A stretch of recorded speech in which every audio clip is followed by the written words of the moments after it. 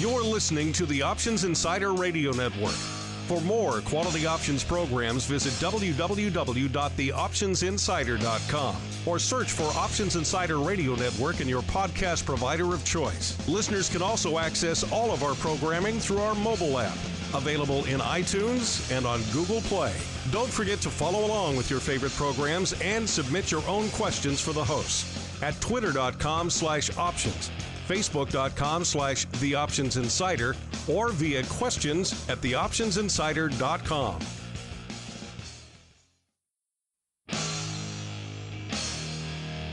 And now, it's time for the show that breaks down the options market. From unusual activity alerts to market updates and trading strategies. If it involves puts and calls, then our all-star panel will break it down.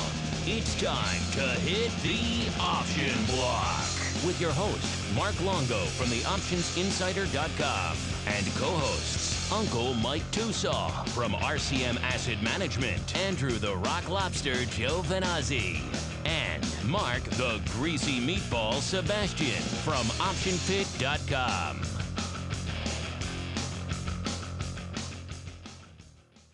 All right, everybody. Welcome back to the Option Block for our second show here of 2016. We are, of course, everyone's favorite, hopefully your favorite, bi-weekly source for all things options related. My name is Mark Longo, coming to you from the Options Insider Studios here in the options mecca of the known world, Chicago, Illinois.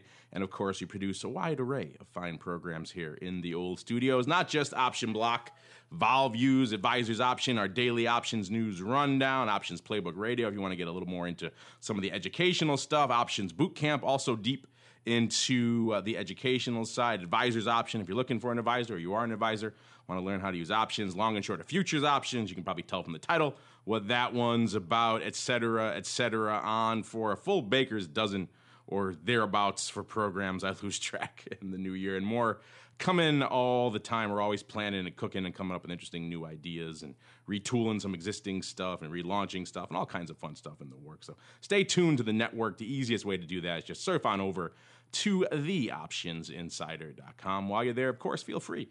You know, we're not just radio, folks. We do content on the web. We do written content analysis, a lot of unusual activity, breaking news from the world of options, volume recaps, market share rundowns, analysis, some future stuff thrown in there, some tech stuff, all kinds of fun stuff. You never know what we're going to have till you surf over to the website and find out for yourself. And of course, while you're there, you can always click on the Insider Radio Network tab, top left corner of the page, and bam, you're good to go. All 9 years. Yes, I said that right. 9 years worth of programming at your fingertips, listeners. It's quite a daunting amount. We're working on siphoning it for you, don't worry. But in the meantime, it's up to you guys to find your favorite programs or to subscribe to our network feed, probably the easiest way to get it all. Right there, delivered to whatever device you like, iTunes, whatever platform you like, TuneIn, Stitcher, your iPad, your iPhone, your Android device, your Amazon device. You can even find workarounds. You can use, of course, Stitcher or TuneIn on the Windows phone. Any platform you like, we're available. And of course, we also have our mobile app out there too. So no shortage of ways for you guys to check out our stuff, maybe find some new stuff and new programs you haven't checked out before. Maybe you didn't know about the futures option stuff or the advisors option stuff or our daily news show. Go check them out. They're pretty fun. And joining me for this pretty fun second episode here of The World Melting Down 2016, starting off with the man beaming in from the hinterlands of Maine. You know him, you love him, as the Rock Lobster himself, Mr. Andrew Giovinazzi, from many different parts of the options landscape. Currently, he hangs his hat over there at OptionPit.com. Mr. Greasy Meatball, actually, I should say that right, Mr. Rock Lobster, welcome back to the program here for this second episode of 2016. It is good to be back. Just a busy day, busy day. Lots of stuff going on. You say that with such enthusiasm, sir. It is dripping from your vocal cords. I guess I'm at some point during the day, you just get tired of looking at the market, you know, where you go, oh man. Yeah, listeners. It's moving around a lot. You're trying to get stuff done. Execution's hard. It's all the same problems everybody's got. So not just not easy. I guess that's the easy way to say it. It's just not easy. That could be the subtitle for this program. Execution is hard. And a man to help you get your executions done is good old Uncle Mike Tusaw from RCM Wealth Advisors. Uncle Mike, happy second show of 2016 in this great global meltdown to you as well. The great global meltdown of 2016. Gotta love it. The weather's cold, but the markets are hot. Well, wait, it's cold in the market. Whatever. Good to be here. Yeah, it's something like that. It all works out as we keep on rolling into our second trading block here of 2016. It's time to break down the latest topics, trades, and trends in the world of options. It's time for the Trading Block. All right, everybody, welcome to the Trading Block. You guys know the drill by now, or hopefully you do. And if you're just joining us for the first time here in the new year, welcome to you. You picked an interesting time to join us. We are recording this, of course, on Thursday, January 7th, 2016, for all of you guys playing the home game out there, want to follow along. And as I was alluding to there at the top of the show, it is, depending on who you talk to, the end of the world. The sky is falling, et cetera, et cetera. Yet another down day on the heels of China just smacking us all yet again. Their market pretty much opening down 7% before their circuit breakers kicking in and causing all sorts of turmoil and havoc over there. That, of course, spilled over here stateside as well. It seemed at first like it may not be to the same extent as we saw, certainly not percentage-wise, obviously, but it certainly seemed like we may have weathered the storm a decent amount, and then we saw the sell-off kind of exacerbating a bit towards the end of the day before relenting a little bit again here in the final minutes of the session, and we see the S&P closing off its lows, closing about 10 handles off its lows, right around 1948 or so, low about 1938 intraday. So not the most dire of closes, but still off over 2% on the day. The Dow off exactly 2%. The NASDAQ feeling most of the heat, off nearly 3% on the day. And surprise, surprise, VIX cash getting that old aggressive inhale, shall we say, today, up nearly 4 handles at the end of the day, or for those percent of percenters out there, 18, nearly 19%. Got as high as nearly 26 intraday, about 25.86. So flirting with the 26 handle. I can't wait to talk about it on VolViews tomorrow, because no one in our last episode thought any of this was coming. So there's a lot to chat about there. But before we do that, we have to do this show. And there's a lot to chat about here. I want to start with this for both of you guys as we're talking about this, because I've been seeing this freaking everywhere, and it's driving me crazy. I was kind of joking earlier at the top of the show, the market meltdown, the end of the world. But I've seen this headline, I've lost track how many times this week, all over the place. Mainstream things like USA Today, more targeted areas, and financial outlets as well. It's kind of repeating this mantra. I'm not sure how this got out there, that this is suddenly 2008 all over again. That these last couple of sessions we've had, literally 4 days into the new year, we are somehow repeating the colossal financial calamity that was 2008, when pretty much every major financial institution was bordering on insolvency and the market was teetering on the brink of recession and indeed depression. And somehow in these 4 days, yeah, there's some scary stuff coming out of China, but somehow in these 4 days, people are starting to equate that. And that kind of histrionics really just drives me mad. I'll let you guys weigh in on it. Who knows? Maybe you guys are feeling some of that those histrionics in your blood. Maybe you're starting to think this is 2008 all over again. Uncle Mike, breathe some sanity to us. Please tell me you're not buying into all this 2008 hype. The sky is falling. The sky is falling. Oh, wait, sorry. I thought my mute button was on still. Sorry. That's what you want to hear from your financial advisor, right? Oh, wait, hold on a second. I got a phone call I got to take. Wait, there's plenty of reason to panic. Okay, got to go. Bye. Oh, wait, sorry. Anyway, that's what we've been telling our people today, that there's plenty of reason to panic. The sky is falling, and when in danger or in doubt, run in circles, scream, and shout. So those are my solutions for the day. No, with today, this is one where you just have to be respectful of the marketplace. We've gotten used to the bull markets over the course of the last few years. Excuse me. And with a bull market comes a pullback at times. Now, you can argue and say maybe we already had our pullback last August, even though it was a quick, fast pullback. We got probably another 30 or so points to go before we're 10% off of the all-time high in the S&P again. So you could argue that maybe that would be a number of some sort. Who knows? But here's the bottom line with it. What we've been doing so far this year And the SPY diagonal spread / put spread account, so to speak, the S&P is down, or SPY is down about $10 on the year. We're down about $1.80. So is that ideal? No, but being constant bulls and the fact that we've lost only 20% of the downside, we're actually very happy with that. So what I recommend that people do when the market gets negative on the year, pull in your horns, be a lot more conservative. I'm not saying don't do anything, but what I am saying is be a little bit more conservative. And then once the market goes green, then at that stage, put a little bit more on the table. Or maybe have your own marks to where when the market goes down 10% on the year, then maybe you look to get back in and buy the dip, or 20%, whatever the case may be, but have some type of a plan no matter what happens. With our macro hedges, so to speak, for our strategic night portfolio, along with our just SPY positions, we're hedged down through the 185 level in S&P.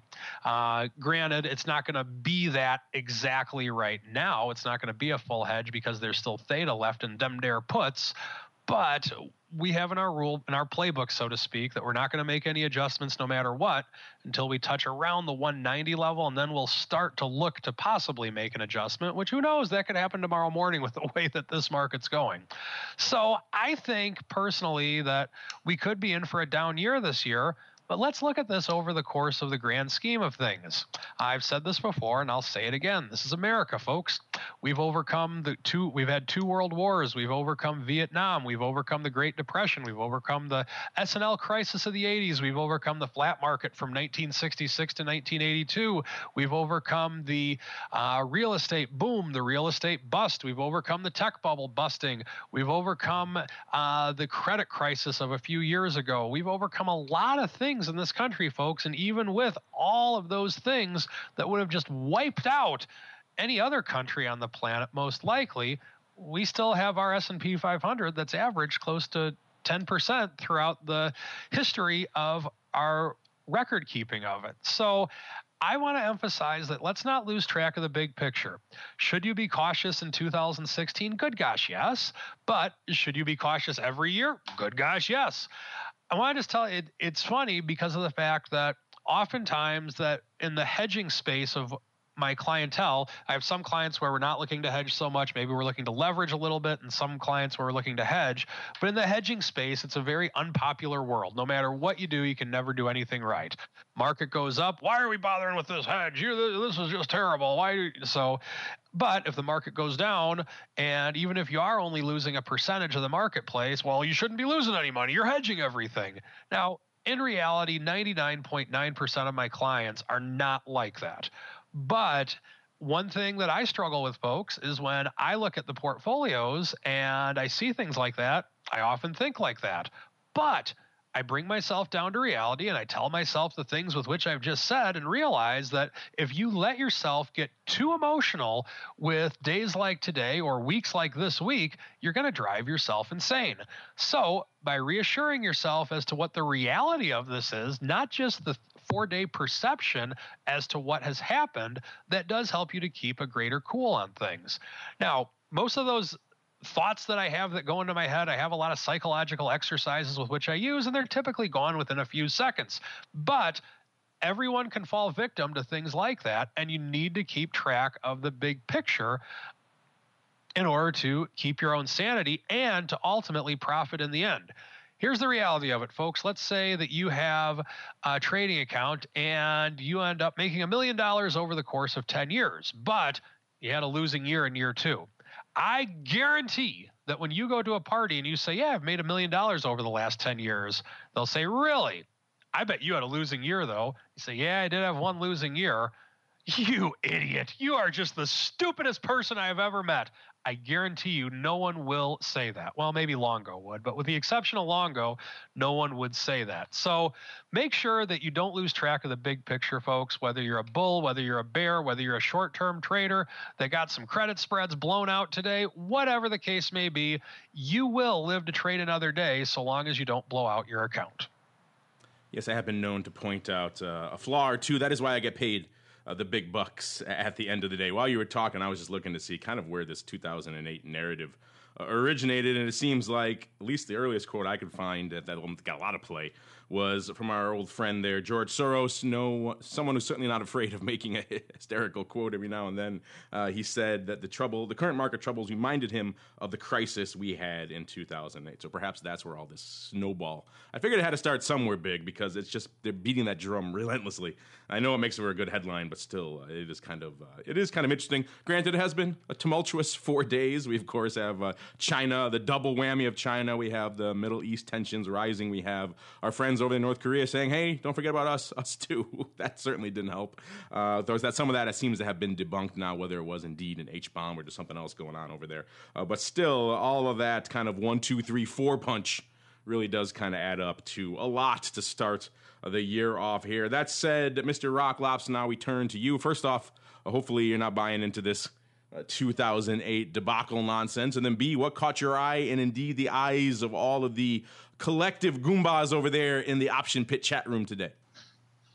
Just, how big the sell-off's going to be, how to how to profit from the sell-off. Basically, that's kind of what we're looking at. It's hard to believe New Year's Eve was just, a week ago? And the world didn't look so bad. It looked weak, but oh my gosh. So a lot happens in a few days.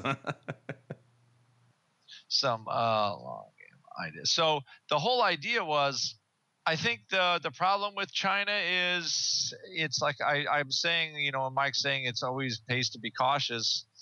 It feels like the 1-2 punch of generally to me, I think volatility, like a market sell-offs, kind of move in threes. So you need kind of three things to really make the market sort of sell off. As in, okay, I have a geopolitical issue. I have, okay, the economy looks bad. I have China's devaluing the yuan. You need a few things to kind of start the snowball down, and usually one gets the volatility moving a little bit, market moves a little, then two, then three, and oil has kind of been all the way. It's been that issue the whole time, at least for the last 6 months. I mean, look at how long the oil as an issue has been for the market. It's been like a year now, right? Where, oh my gosh, the oil sell-off kind of hurt us at the end of 2014. It hurt us at the end of 2015. And low oil prices, I thought were supposed to be, the consumers are just, they're not taking that money and going into Walmart with it, although Walmart's shown a little strength lately. But that is, low oil prices are actually starting they have unsettled the credit markets to some degree. And then you had that hedge fund blowing out that caused a short-term spike. So the market's already, I would say, on edge a little bit. So it won't take much for us to sell off some more. That's the simple thing. Now, if China apparently now, I believe I heard they were going to try to float their currency, which could be good, I think, right? They just kind of get out of the way. They're doing all this stuff about trying to micromanage their currency. And, historically that's never worked out for anybody really. And, the Chinese stock market is trading at a 60 PE. Granted, their economy's growing at 7% a year, but, it was trading at 100 PE. So there's plenty of stuff for people to worry about. And I think, realistically, you could just as easily see, a rally tomorrow as a 2% sell-off. Now, I don't know what causes us to rally because there's so many kind of heavy factors, but the fact that maybe China floats and it's not really awful, I don't know really how the market is going to see that. So they're either going to really hate it or, some of the volatility is going to be sapped out of the market pretty quickly. That's the only thing I could really think of at this point. So, because nothing really fundamentally is changed here since we were at 2100 in the SPX, except for the fact that the Fed's not going to do anything anymore. They're just going to say, okay, we're going to, they have to get rid of all the securities they own. I don't really know how that works. Maybe Tucson does. But either way, it's just right now, you're trading at a high, VIX is at, it's in the mid 20s or the low 20s. So volatility begets volatility very fast. It takes very little for the liquidity to dry up, and that's what we got. So until that changes, and I don't know what the catalyst is to make it change, something good coming out of China, I think it's mostly just the Chinese have to give up to some degrees, let their market fall apart, find some, and just, call it what it is. They've been trying to hold it up and make it a something great, a nationalistic thing to go buy stock, but I just think they're out of time with it. Yeah, they are talking over there about, I think they're mentioning today about perhaps doing away with those circuit breakers, which we always know that's perhaps not the best idea either. Sometimes a little bit of injection of cooler heads is just what the market is looking for. Of course, over there today, there were a lot of people complaining about how the circuit breaker was enacted. And you're right, that one hedge fund over there in Shanghai getting a lot of play for liquidating the holdings. At the end of the day, it's only about a $46 million hedge fund. I mean, that sounds big, but in the grand scope of things, it's pretty nominal. Yet it got a lot of ink about they had to liquidate all of their holdings, and that was a big deal over there on the news. Yeah, again, a lot of things, a little bit of tempest in a T-spot for some of these things. Of course, what wasn't, of course, like you mentioned, Andrew, was the markets over here still remaining fairly robust from an overall volume perspective. Liquidity still managing to hold up for the most part. And the big names, you get a little bit out there, in the weeds, you're going to find some drier markets. But in the main products, in fact, it's interesting. It took VIX kind of all week to really break aggressively through its ADV, and it did that today. It's been averaging about 500,000 or so contracts a day.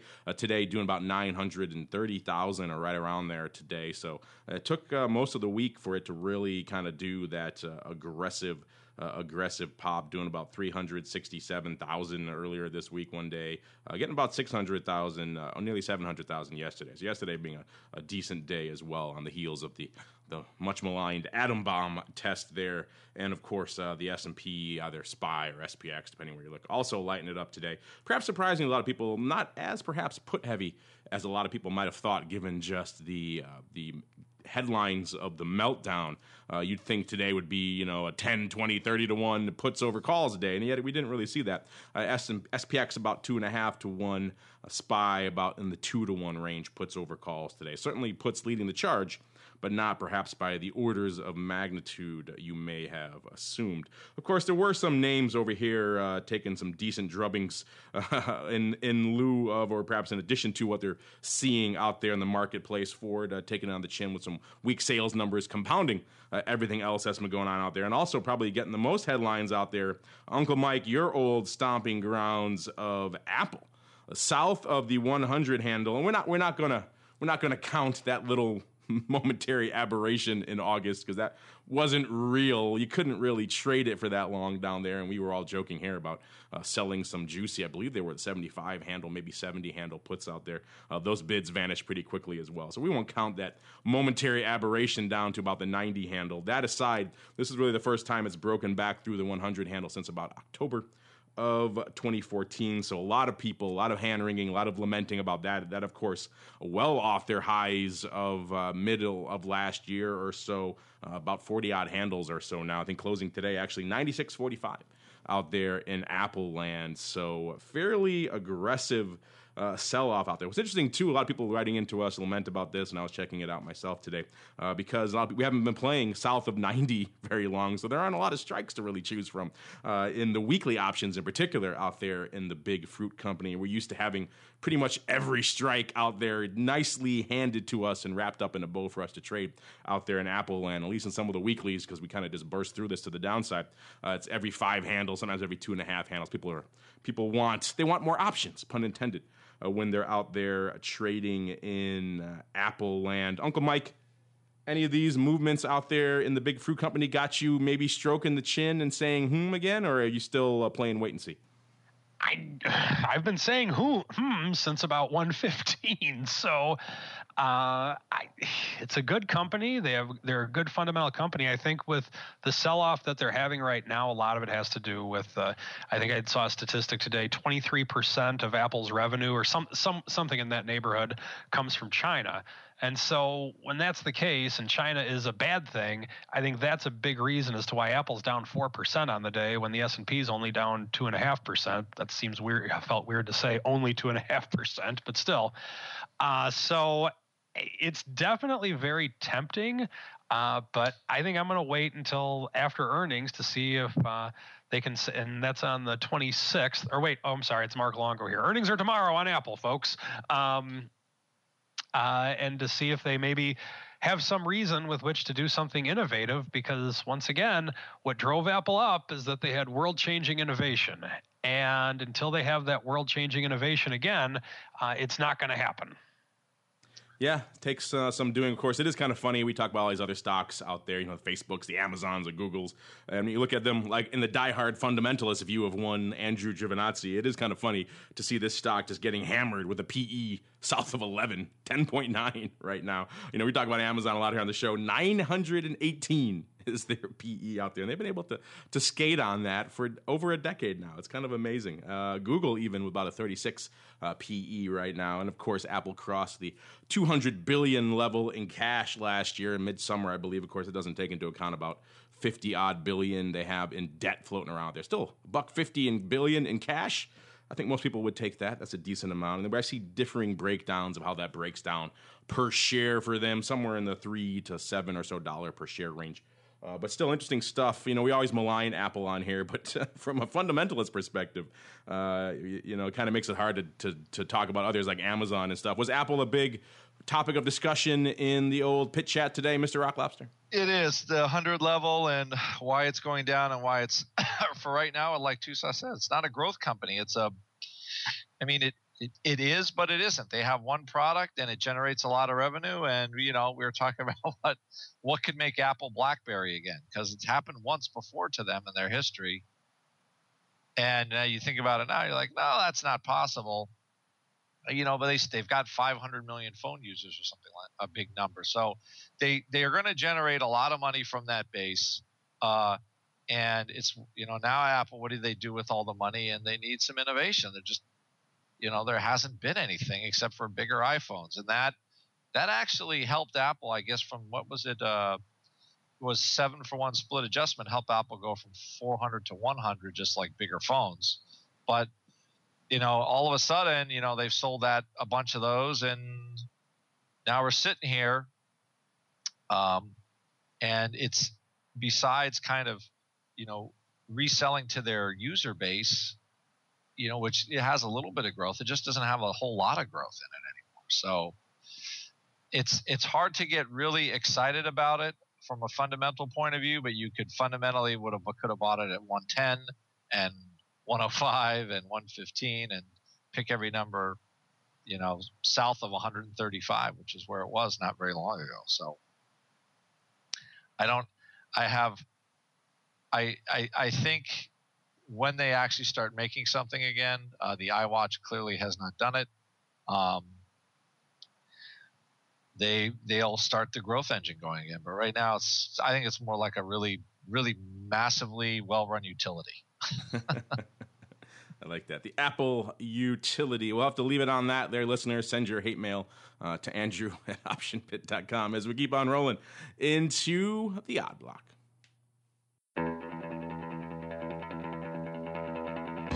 It's time to break down the most interesting, unusual, and downright questionable options activity that's been identified by theoptionsinsider.com. It's time for the Odd Block.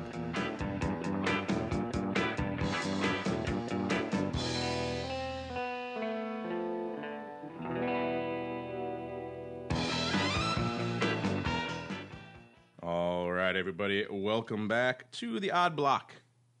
If you're not familiar with the premise, this is indeed the portion of the show where we take a little bit of a walk on the wild side from an options perspective, dig into some of the weirder, the more bizarre, the more head-scratching. You think Uncle Mike is scratching his chin about Apple. We're scratching our chin about all of our candidates all the time in the Odd Block. And of course, like I mentioned at the top of the show, this is kind of just the tip of the iceberg. We do a lot of unusual activity over there on the website as well. So if you want to read more details on these or any of the past ones we talked about or additional alerts you don't have time to get to on the show, surf on over to the mothership, theoptionsinsider.com. You can find all of that and a lot more. And hey, it's all free. So check it out for your reading and trading pleasure. Going to kick things off in the land of the home builders, in particular, the good old SPDR S&P Homebuilders ETF, ticker symbol XHB. Closing today about $31.61, off about a full handle or a little over 3% for this name. And this is the name that does fairly decent volume, about 9,000 contracts a day, doing about 3x that today, about nearly a little over 26,000 today on the day, and about 28-1 calls over puts. That should tell you where we're focusing our attention and or our concern, depending on how you view this kind of stuff. And we're kicking things off here out in the Feb expiration cycle, in particular, the Feb monthlies, Feb 35, 36. Looks like a bit of a vertical going up there today. When we started profiling it, about 9,000 on the 36s paper buying, or excuse me, 35s paper buying, and about 13,000 on the 36s paper, looks like paper selling. As the day went on, that ratio went up a little bit more, about 10,000 by 15,000 total, all opening, no open interest really to speak of on any of these strikes. So it looks like we got a funky vertical 1.5-1 going up on our traditional ratio spread. A bit of an interesting choice here, a one handle spread. Granted, he's not really doing it for a heck of a lot at all. So he's kind of a bit of a flyer on here, and he obviously chose his strikes to line up that way. But still, a one handle spread, kind of an interesting one to do a ratio on. Mr. Rock Lobster, kick us off here for our second show of 2016. What's your take on a 1.5-1 upside call vertical in XHB? Does that trade make any sense to you at all? From a pure cheap price perspective, that's about all I could. Other than that, no. I mean, why would you do a vertical like this so tight? Give yourself some room to run if you're going to do it. It's a 1-point vertical that's going to cost you a nickel, and you do it 15,000 by 10,000. I don't get it. I guess somebody wanted to just because it's pretty far out of the money for XHB. So I guess it can work, but oh my gosh. I just don't get it. We're having shades of Men's Warehouse here. But this one makes even less sense when you think about it. Well, the thing Men's Warehouse, we knew it was a back spread. Okay. And the stock has to move a lot for it to work. That's fine. But I mean, this is a whole nother, the potential here is, okay, XHB has to make a power move up to 35 and it can stop at 36. That's kind of like, to me, that's a little William Tellville, you're splitting the apple with an arrow. Yeah, it's got to explode to the upside, but just enough for this trade for you to make your dollar.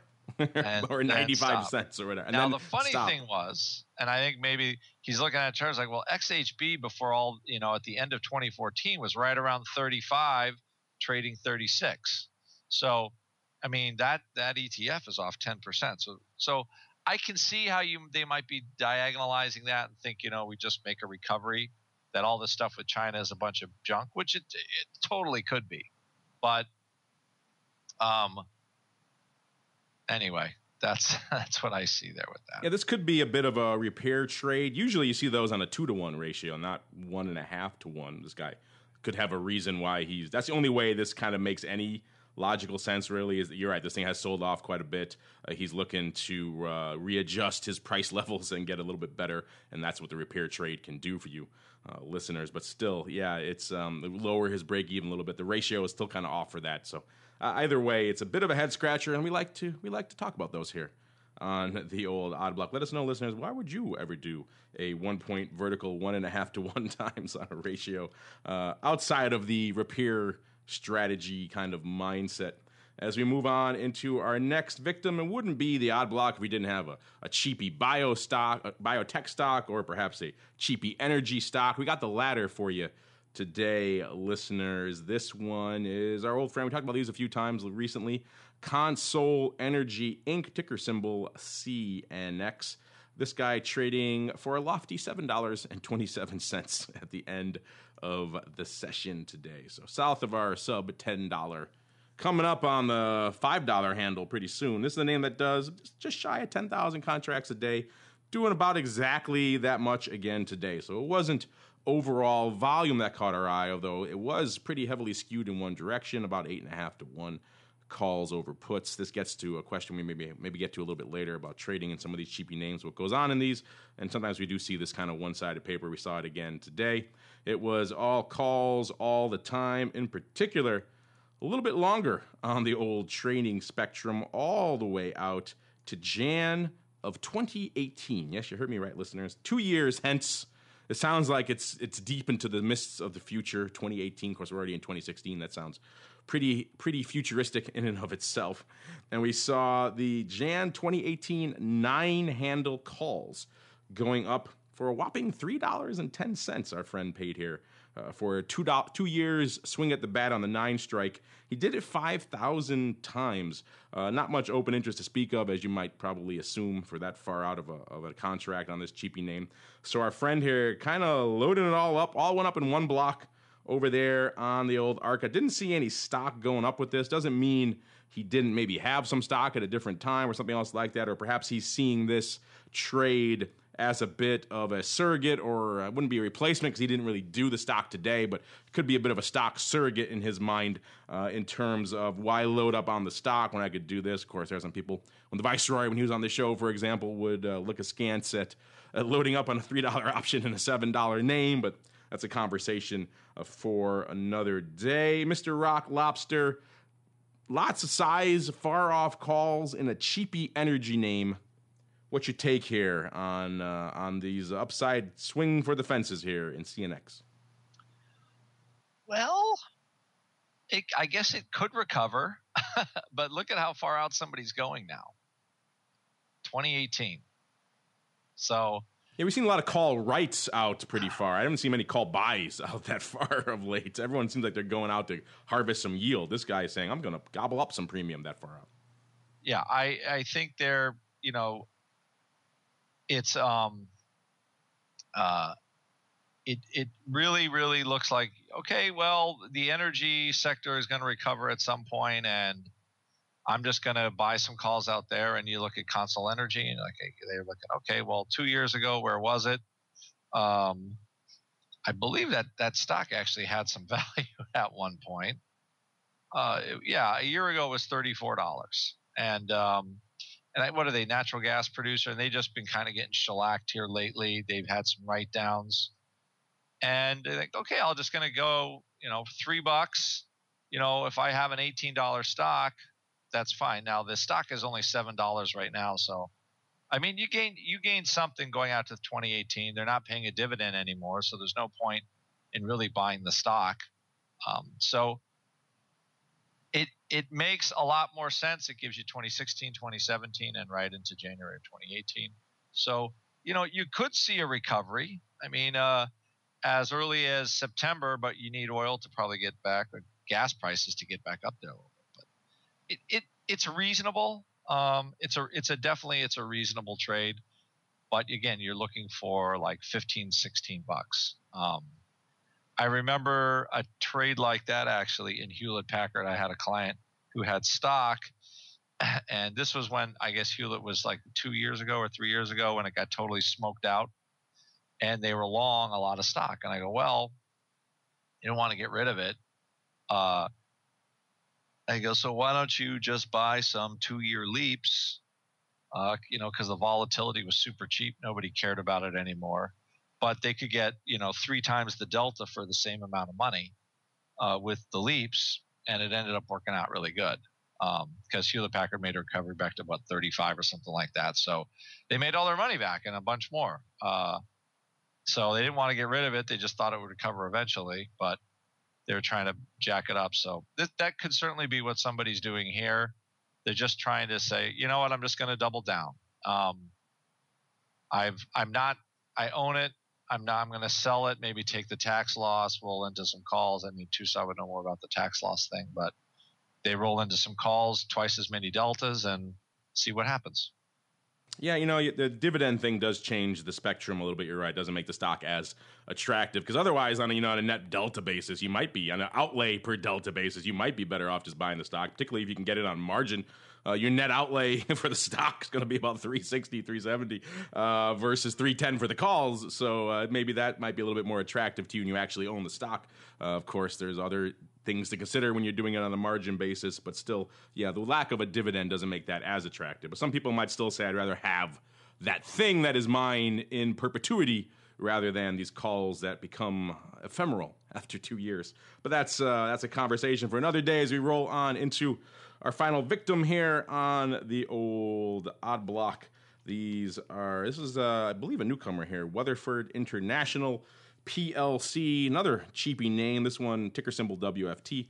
Trading today, closing about $7.34, off about 60 cents or about 7%. So not a great day for this name either. This name does about 13,000 contracts a day, doing just a tick under 70,000 today.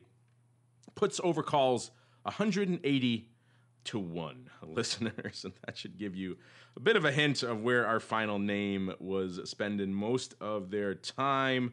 It was in the Feb and March expiration cycles, in particular one side of the option chain that really caught our eye. It started lighting it up this morning with 20,000. Actually, I think it was all just one. It went with 3 blocks separately, but pretty much one trade of the Feb 7-8 put spread going up against, looks like, or with, I should say, actually, the March 6 puts. Looks like paper is selling out of their 8 puts about 20,000 times and then loading up with about 20,000 of the Feb 7 puts. And then also for good measure, picking up, let's see exactly how many. It's about 22,000 of the March 6 puts. Opening on the March, no open interest really there to speak of. About 24,000 open on the Feb 8 puts, which looks like that's why we think they're closing on that position and then rolling on down to a strike. Also very heavy open interest, 41,000 on the Feb 7 puts. A bit of an odd one here as well, but not that, when you look at where the stock is trading, not perhaps too much of a head scratcher, wanting to perhaps get a little bit more out of the money strike, take the 8 handle off the table, and also for good measure, pick up a little bit more downside, a little bit farther out there in the March timeframe. Mr. Rock Lobster, take us home here on this bit of a funky 3-way, splitting up his put love amongst Feb and March here in Weatherford. Yes, I think they made some money in their puts, a bunch, and they're saying, okay, I'm just going to spread it out. I'm going to do a little Feb. Looks like I'll do a little March. Didn't go up spread, but it all went up at the same time. And they're going to take that money and buy more puts with it and see what happens. So kind of hard. It's kind of hard to argue with it when it looks, like they were really right. And Weatherford, I believe, is just another driller, oil services and stuff, and they are struggling like all the other ones are, just with no. There's just no. The backlog, the book, everything they're trying to do everything just looks bad. So I guess that's what they got. Just a rough. It's a rough deal. A rough deal anyway you slice it, listeners. And we went a little long on the old trading block today, listeners, but there was a lot to talk about, I should say, as you might imagine. So I think you'll forgive us. I think we can squeeze in maybe 1 or 2 questions from you guys, though. So without further ado, let's dive right on into the mail block. It's time to take your seat on the All-Star panel as we read your emails, tweets, Facebook messages, website comments, and much more. It's time for the mail block. All right, everybody. Welcome to the mail block here. You guys know the drill. Emails, tweets, Facebook messages, all that fun stuff. Post a comment or leave something on the feedback form on the website. No shortage of ways for you guys to do all that, and a lot of that's baked into the app as well. Let's get right into it here. First one from Charlie C. This one I surfaced because it's just kind of funny. This January, it was 9 years here of the Options Insider and indeed our radio network. In that 9-year history, I literally never can recall no questions about second order Greeks in the entirety on the website, on the radio, and then in the last month or two, we get a couple of them rolling in. It kind of makes me wonder, maybe, was there a book out there about second order Greeks, or did someone do a webinar about these somewhere, or a newsletter or something? All of a sudden, people seem to have second order Greeks on the brain.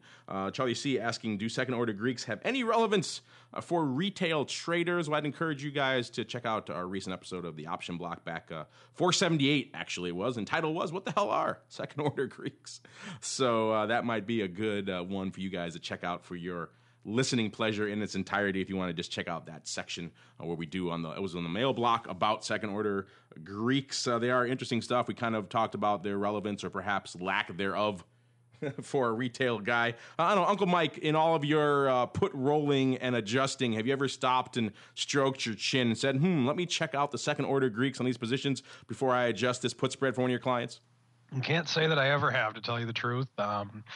Interesting. I'm curious to see what you guys think of it, but I'll be honest with you, it's something that I've never really spent too much time on. I think that gives you your answer right there, listeners. Yeah, we haven't really touched on the network that much, except for that one time. Maybe because people seem to have these on the brain, maybe we'll do a little bit more of a deeper dive in these, maybe on a boot camp or something like that coming up, because people seem to have these on the brain. Andrew, we kind of went deep on these recently. We kind of decided that, unless you're a portfolio manager, risk manager, or a market maker, and even then it's only in kind of some extreme circumstances, that most active retail guys would be much better off really getting a firm grasp on the four main Greeks, Delta, Gamma, Theta, Vega. Maybe if you want to throw Rho in there, maybe, but the primary four, definitely getting a good mastery of those and how they interrelate, and the play-off between Gamma and Vega and a calendar spread and things like that before they really start scratching their heads about the second order Greeks. Is that still your take, sir?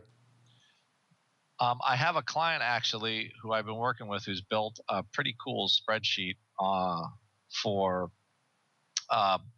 looking at edge and using Vanna and Voma and to do some some forward some forward estimating about volatility and how a position's going to move. So I actually I do have a client. He's pretty advanced guy, pretty smart. So, and I'm finding it useful for just trying to figure out how a trade is going to act when we're putting on like butterflies and stuff like that. So I would say yes, there is a place for it. However, it's kind of like a loaded gun. You better know how to use it. That's the easiest way. So your client is bringing you to the dark side, eh? A little bit, but I think it's overall it'll be a good thing. It'll be a good thing. Yeah, I mean, cause probably in your days, certainly as a market maker, you didn't really have time, and even now, in your days later as an educator and mentor, I'd imagine second order Greeks probably not really raising their ugly head too many times there. But you never know when an esoteric client may take you to the dark side. Maybe he is the dark side because the new Star Wars movie, they're the first order, right? So the second order would clearly be the next stage of evil and dark side in the universe. Let's do one more quick one here. We got one from 777, kind of relevant what we were just talking about today. It says, how do you adjust your options trading for cheap stocks below $10? Well, we just kind of outlined a couple of cheapies in the odd block. That's kind of a frequent occurrence in that portion of the show. And as you can see, from the names we highlight, there tends to be sometimes when those things blow up, there is a lot of one-sided paper in those names. That's something you have to watch out for. But 99.9% of the time, most of those names are going to be really thin and really lightly traded. So, the same caveats that apply to thin names are going to apply to a lot of these cheap names because they're just going to be very wide. So you have to really want to get into something out there. You have to really babysit it and work it. And the chances of someone stepping up mid-market or even close to that to fill you are pretty small because they have no incentive to, because no one else is trading out there. So that's kind of the thing to typically worry about with a lot of these names. And also the fact that, like we said before, a lot of people just are dismissive of the entire notion of trading options on a sub $10 name, let alone a sub $5 name, because that pretty much that stock is an option at that point. But still, it's something worthy to note. Uncle Mike, I know you don't tend to play in the cheapy realm that often, but what's your thoughts on any adjustments you might make for a sub $10 option or stock, I should say, as well as in general, the whole debate of cheap stock versus options? I'm not a fan. So I would say, if you are going to buy the stock, like we've talked about this on the show, why not just buy the stock? Now, granted, you can create leverage by using the options. And from a scalability standpoint, you can make the argument that it's just the same thing, just with more contracts from a risk reward standpoint. But I think that the problem that you run into is, number one, you have the cheap stock issue. But number two, you're going to have wider spreads on a lot of those things most of the time. So I would say that I'm typically a fan of just buying the stock, holding it, seeing what happens. It's $10. And if you don't like that idea, don't buy that many shares of it. So in that last example we just talked about with that $7.50 name, someone spending close to 50% of the stock for a two-year out 9 handle, so 20% out of the money call, you would not, you don't condone that sort of trading. Why not just buy it on margin? If that's the case, because you're still getting the same thing. Now, yes, I know that you have twice the risk of it when buying on margin, but I think that normally I'm not a fan of buying on margin, but if you're really that bullish on something, I would suggest using leverage along those lines instead. The only thing I would suggest is just make sure you have your stop losses in place and be careful along those lines. But my first choice would be to avoid something like that. But if I had to choose between the two, I would say buy it on margin if your broker will let you buy a stock that cheap on margin. Yeah, that's the other caveat there. Some brokers won't really margin, or they get really expensive and restrictive on some of those cheap names. So that's it may not be the straight up 50% you've come to know and love with some of the bigger, more liquid names. Mr. Rock, take us home. Your thoughts on any personal adjustments you make for trading these cheapy names? The only adjustment is really just how volatility trades. That's the big one. Because 100 volatility in a cheapy name is not very much. Just remember that. That would be my big one. But it's so tempting to just sell those calls when the stock's $3 and you get a 237 vol. That's free money, isn't it? Yes, it is. However. Oh wait, but the 237 vol translates into 8 cents, so maybe it isn't as good of a trade as I thought. Exactly. Volatility doesn't mean near as much at that level. That's for sure. Now, let's revisit this for a second now. Chesapeake Energy, that's a stock that's a pretty solid name for the most part. Not that I'm a fan of it by any means, but that's just the first one that came to my head that's a cheapie. But if you're bullish on oil and you want to take a really speculative gamble on oil and natural gas, that one might not be a bad way to go. We did a trade on the odd block a few weeks ago, and I forget what it was, but it was somebody that was selling. They bought like the $5 puts and they sold 3 times as many $2 puts or something along those lines, to where the only way the trade would be bad is if Chesapeake went to $1 or something along those lines. Yep. And I'm just thinking about that. That would be a consideration with which it might make sense to do it if it is a company that's really gotten pounded and you're really bullish on it and you're okay with taking on the stock at $1. But I'm guessing that the person who did that trade does not do many adjustments on it. They're just fine owning the stock at $1, if indeed it comes to that. Yeah, it was 5,000 by 15,000. You're right, of the 5 by 2 Jan put spread. So 15,000 of the Jan 5 puts and 5,000 of the 2 puts. It went up about a month and a half ago. I don't know if it's this Jan, in which case it's out, or if it was. I'll have to look and see the exact. It looks like it was straight up Jan, so it's already out there. But yeah, interesting one. There are some funky ways. I mean, we're not poo-pooing it entirely, but don't forget about stock, particularly stock on margin at that level. That may be a more attractive thing, and you do have the risk profile of margin and the cost associated with it, and probably be more expensive to do it on a cheap name. But that may, at the end of the day, having that may be a more attractive prospect. All right, let's keep on rolling into our final segment. Time for Around the Block.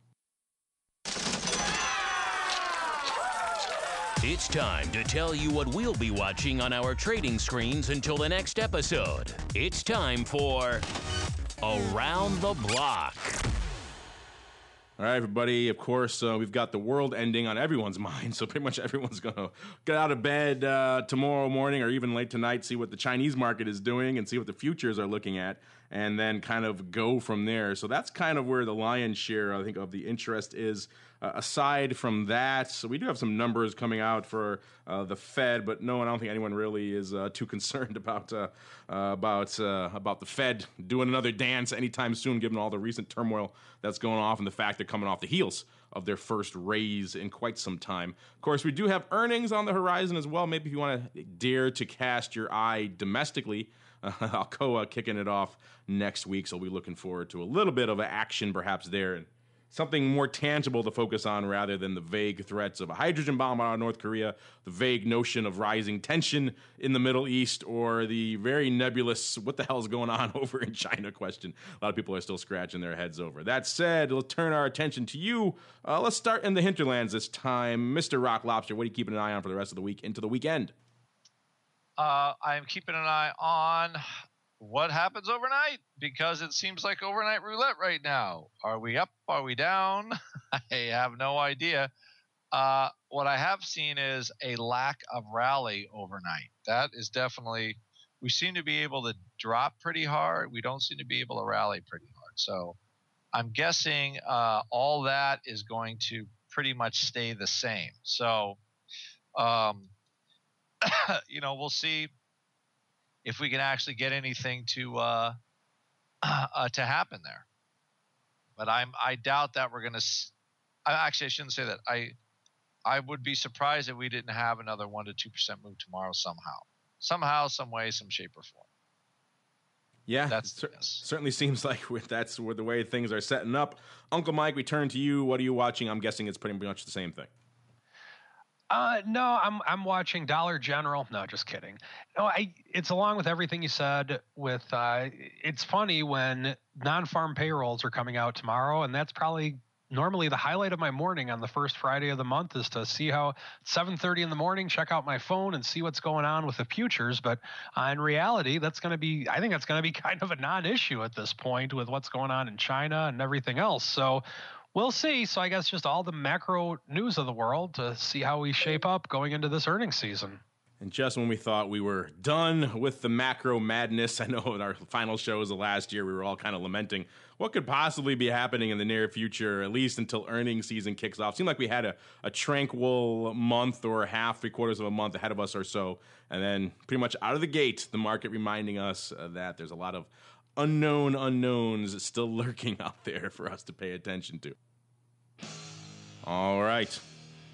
And that music means it's time for the close of yet another thrilling episode of the Option Block. But before we go, as always, I'm check back in with my cohorts here, my partners in crime. See what they have cooking that may interest you. Starting off in the hinterlands with the Rock Lobster. What's cooking in the land? Oh, the pit. We have a fixing broken trade class on January 23rd. Go to optionpit.com/events for our Saturday class. And we guarantee you will learn something. You will learn something about interesting ways to look at positions, adjusting if you're kind of stuck, and hopefully you find it very useful, which usually our clients do. I like that. A learning guarantee. We guarantee you learn something. People have money back guarantees, and Uncle Mike has his famous 48% guarantee. You have a learning guarantee. I like that. I do. You will learn something. Could be an options vocabulary word. You never know, but you'll learn something. You'll learn what Vanna and Voma are if you stick around. Exactly. Take care. All right. And Uncle Mike, what's cooking in the land of RCM? Information on the book is going to be coming out in the next week or two. I know I promised the first of the year this year, but with markets doing what they've been doing, I've held off a little bit on it. Ran into a couple of snags, but nonetheless, we should have information on it coming soon.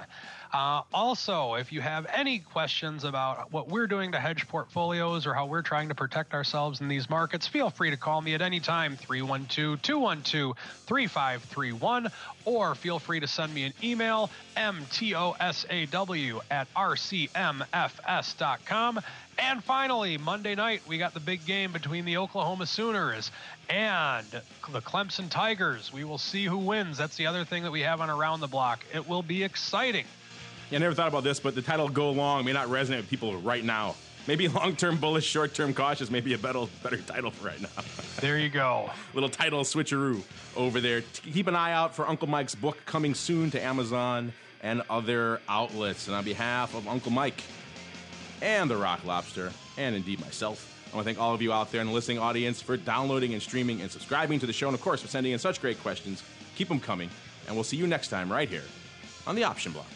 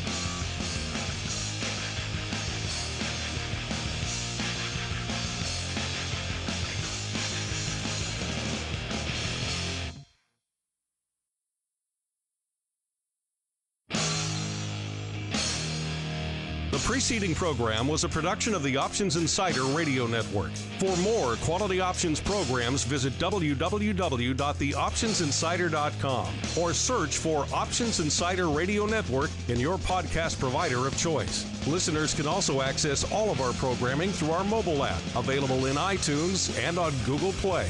Don't forget to follow along with your favorite programs and submit your own questions for the hosts at twitter.com/options, facebook.com/theoptionsinsider, or via questions at theoptionsinsider.com.